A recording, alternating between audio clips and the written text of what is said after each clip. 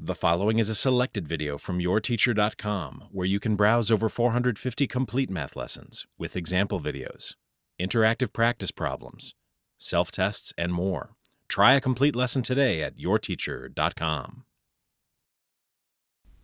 To solve this equation using the quadratic formula. Remember from the previous example, the quadratic formula states that the variable we're solving for, in this case, x, is equal to negative b plus or minus the square root of b squared minus 4ac all over 2a.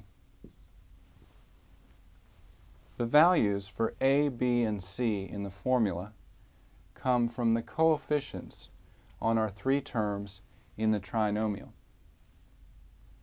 The value for a comes from the coefficient on the x squared term, which in this case is 1. So we say that a equals 1.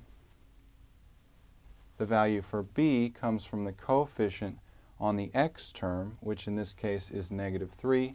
So we say that b equals negative 3. And the value for c comes from the constant term, which in this case is negative 4. So we say c equals negative 4.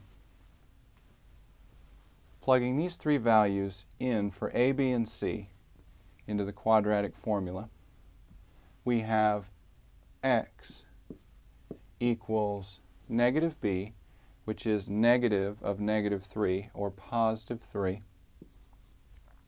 plus or minus the square root of b squared, which is negative 3 squared, or positive 9, minus 4 times a, which is 1,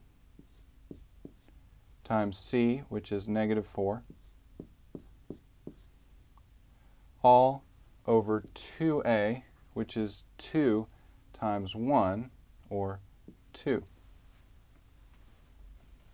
Simplifying inside the radical, we have x equals 3 plus or minus the square root of 9 minus 4 times 1 times negative 4, which is 9 plus 16 over 2.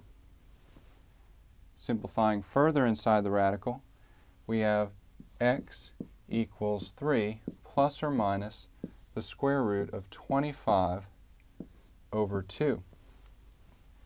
And root 25 is just 5.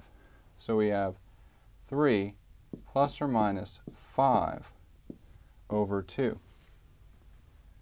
So our solution is either 3 plus 5 over 2, which is 8 over 2, or 4,